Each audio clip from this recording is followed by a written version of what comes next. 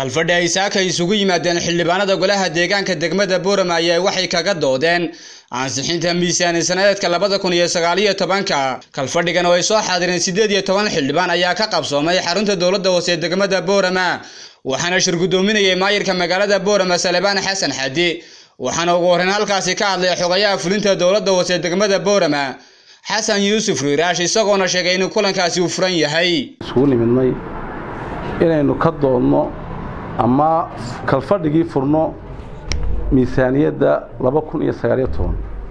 maanta bishii 8 bishii 2018 todobadiya waxaynu maanta guda galaynaa oo xildhibaanada badankoodii fadhiyaan gudoomiyihii fadhiya wagaasiin maaliyadda fadhiya in laga doodo miisaaniyaddii 2019 iyo miisaaniyadda 2018 wixii soo xirooday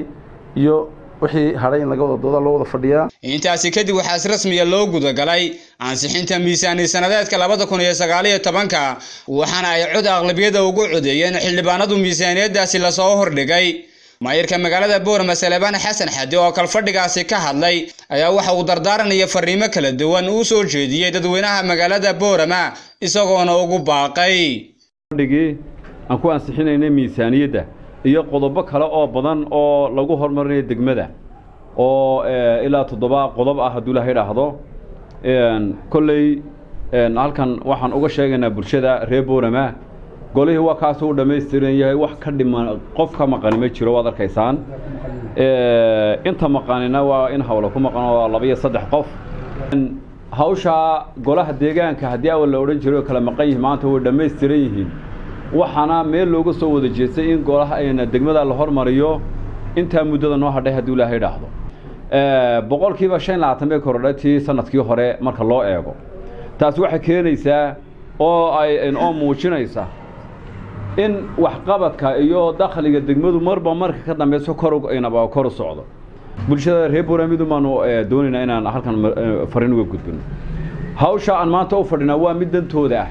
waa mid danta degmada ah waxa goluhu maanta u fadhiyaan ay ka hadlayaan ay ansixinayaan iyagana waxa laga doonayaa qodobada halka ka soo baxa ee golaha deegaanku ansixiyo cid ka hor iman karta inaanay jirin ay tahay baarlamaankii degmada sifaha sharci loogu soo doortay inay yihiin haddii wada la banaynayo ay tahay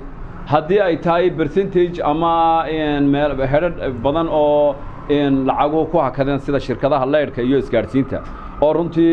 markasta miisaaniyadda ku jirta waxyaabaha qodobada maanta aadka looga hadlayo goluhu ka hadlayo iyo ka mid tahay wadooyinka la dhistay guriyo hadii la oran jiray bariyo hore guri iska daayay jago ayaana la dumin karin maanta waxaan ugu talagalnay guriyo dhisan inaan dumino goluhu diyaar u yahay soo saamaha cashuurto oo ardiyadeedii bixiyo sharcigeeda dhameystiro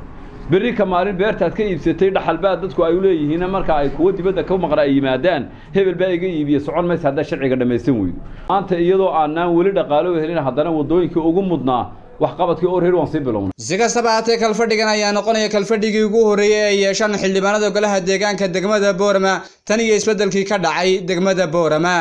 waa Imraan Xuseen Aadan telefishanka caalamiga Star TV magaalada Borama ee xarunta gobolka Awdal.